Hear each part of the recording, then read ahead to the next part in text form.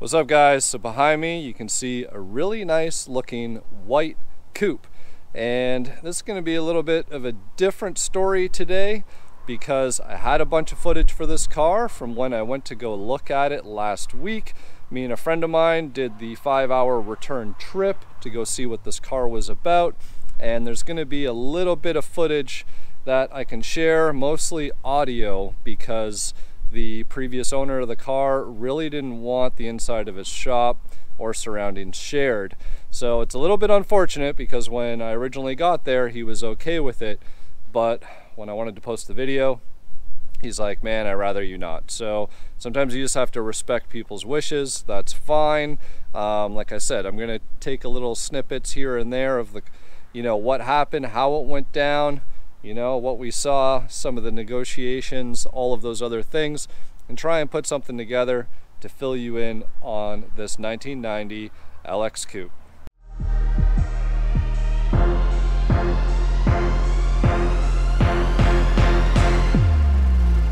So a couple weeks ago, I saw this car on Kijiji, which is a Canadian version of Craigslist, even though we still have Craigslist up here. It's just one of those things. Anyways, the car was posted up. It's a 1990, all original paint, black cloth interior, full options, AC apparently still works, or maybe needs a charge. I forget what the story is there. Guy had it up, and I already kind of had a buyer lined up for the car. Individual I know, also a close friend of mine, lives down in Florida. He's been looking for a real nice coupe for a while now, and when this one popped up, I know he likes white, of course he wants a black interior, so I was like, you know what, maybe go take a look at this car. Hey, what's up, guys? Just doing a little bit of a road trip here today. Found a really clean 1990 LX Coupe, white on black interior, 90,000 original kilometers, so should be a pretty clean car. Gonna go inside and check it out. So we get to the guy's place. The car was there, it was on a lift, so it was up in the air, so we could kind of see underneath and get an overall really good understanding of what the car was all about, how many owners it had, why he got it. He admittedly said he bought it to flip it. He originally said that he wanted to potentially LS it, which, yeah, that's a whole other conversation for later. So did you buy it to flip it? Yeah, I did. I'll say it. Well, okay, I bought it. I was going to put a 6.2 like an LS and everything in it. Oh, God. But I didn't. He hates it when I say that. Yeah, I love LS and stuff. That's what I got. I just finished this one. Oh, nice. That's a nice truck. But long story short, he wasn't going to be keeping the car. So went over everything, and I'm going to go over a few things with you guys right now about it. But long story short, we ended up making a deal, and the car is here. All right, guys, so here we go. Car is a 1990 LX Oxford white, black cloth interior, all original paint, in really good condition. As you can see, all the VIN numbers match, everything else in terms of looking for a real nice original car. Now, to me, I think the car most likely got stored outside during the winter time. The quarter windows do have some pretty good pitting on them, something that you would typically see down in the southern US where it's really hot. But you know what, minor detail when the rest of the paint looks as good as it does. Now, it's not perfect. There's a couple defects, that we pointed out when we were there at the guy's place that ultimately were used to negotiate and be able to make a deal for this car. Does anybody know what actually happened here? I was told a beer cooler scraped it, but I mean, I don't know how. So, it's rust-free like 99%. There's a couple little spots that just need to get fixed up, mostly in the seal area. It's like just some moisture got caught underneath the weather stripping in a few spots. So we'll go ahead and get that corrected. But the biggest ouch, or the biggest shortcoming with the car, is this crazy scratch right here.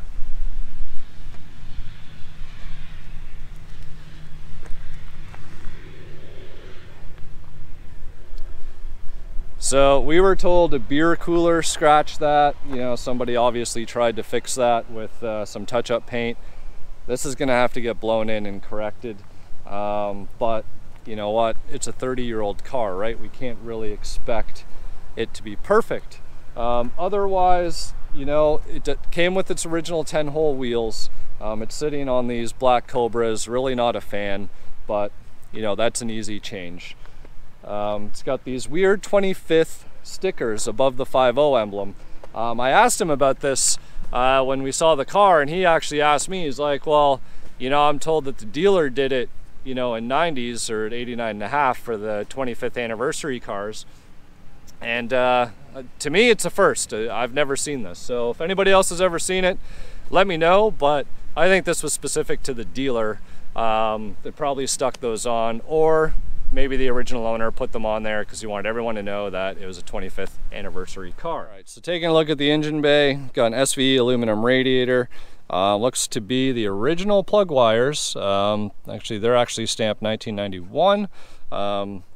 Not sure if Ford maybe used, depending when the car was produced, maybe a different year plug wire, but they are old. You know, you got the original headers in there, the coil covers there. You know, you got the inner fender cap, and the air silencer is actually even hiding down in there. But VIN tags all in place, all the numbers match. So we can see how nice and clean the car is. So in terms of corrosion, guys, this is sort of what I was talking about. So a few little spots like this need to get cleaned up, but that's really no big deal. So nice, stock, clean interior. You know, aftermarket head unit in there. This car only has 91,000 original kilometers, so it's probably around 56,000 original miles, somewhere around there. Somebody has clearly taken out the armrest delete and replaced it with an armrest at some point. I actually prefer the armrest delete. Ashtray door works, so that's good. So there's the interior of the car. The only thing that's not in really good shape, that drives me nuts, are those map pockets. And in fact, it's driving me so nuts, I'm gonna go ahead and fix these right now while we're on video and I talk about the car. All right, guys, I'm gonna keep talking about the car, and I'm gonna get these map pockets fixed, because this drives me absolutely nuts. It's so easy to fix this. You know, I've done a video on this so you guys can check and see, but come on, right?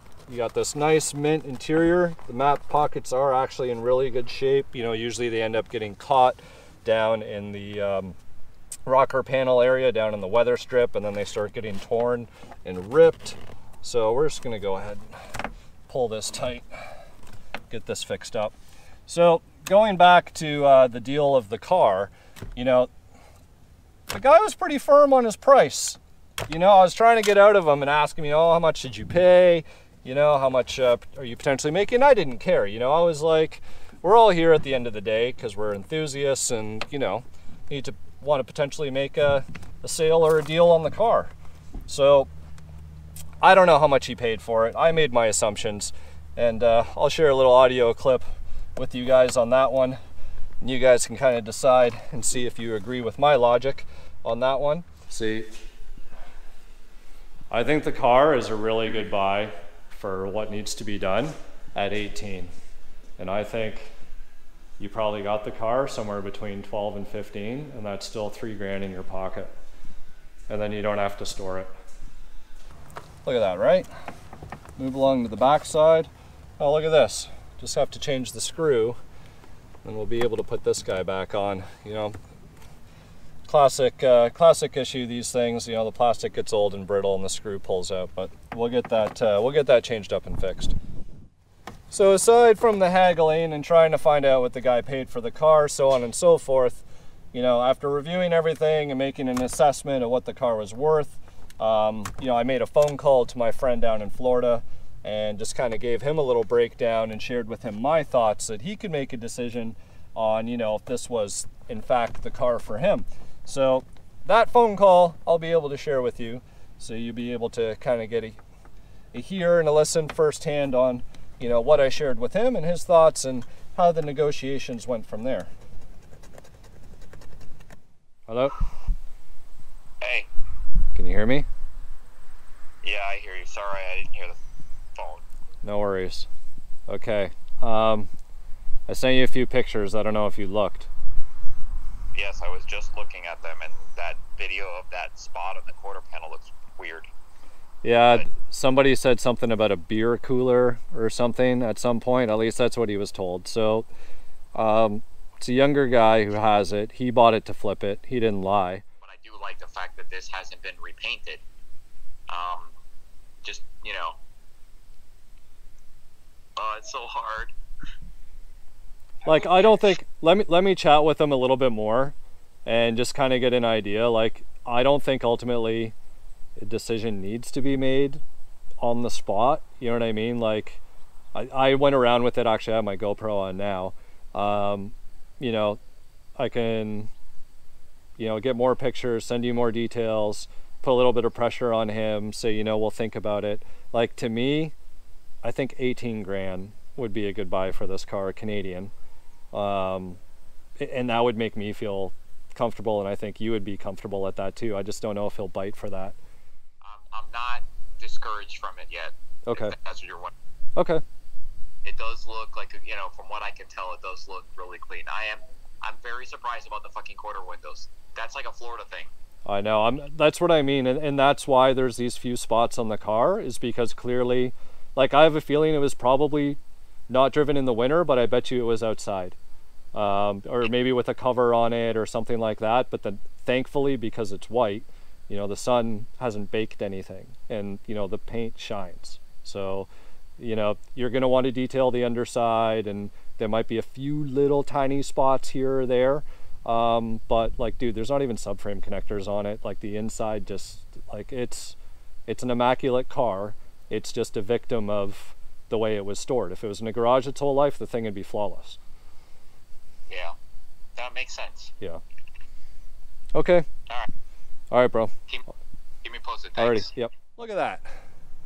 Just like that. So if you guys haven't done this to your car, or was thinking about doing the map bag deletes or ripping them off, that's how easy it is, guys. You know, check out the YouTube video that I have up. It's literally 2 minutes, and you will have your map pockets fixed. All right, guys, so I'm not just gonna leave one side and not do the other one. So going back to the story about the car, long story short, you know, went in, hit him with an offer, and he wasn't having it. So we left. We left with the offer, said this is what, you know, we're willing to do, and think about it, let us know. If you're good, you know, we'll send the money, come back with a truck and trailer, come pick up the car. So a couple days went by, didn't hear from the guy, and I reached out to him, and I also reached out to my friend down in Florida, and nobody wants to lose a car over a small amount of money. So kind of found what we thought was a fair middle point, offered it to him, and you know what? He still didn't take it. He was adamant that there was a guy that was going to come on the weekend, and, you know, we're arguing over $500 for the car. And you know what, I kind of let it go. And then the next day, sent me a message. He said his Mr. Sunday that was supposed to come look at the car didn't show up, so he accepted the offer. So we agreed on a price and arranged a pickup time, and, you know, that's sort of where the filming started beginning again, in terms of being able to go and pick the car up.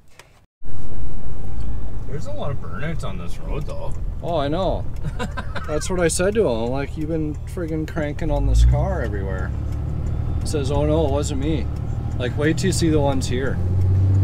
Yeah. There's just burnouts everywhere up the whole road. I think you're going right here. Yeah. I figure. Like, Just follow the burnouts here. Yeah. Just follow the burnouts right to his house. And, you know, it was a pretty straightforward trip.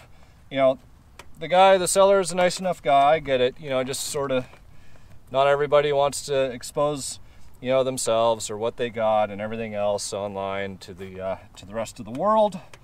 But here we are. We got the car. My friend's going to be super happy. And that's the story, guys. And the story, you know, was pretty much told in the amount of time to fix a set of mat pockets on a Foxbody.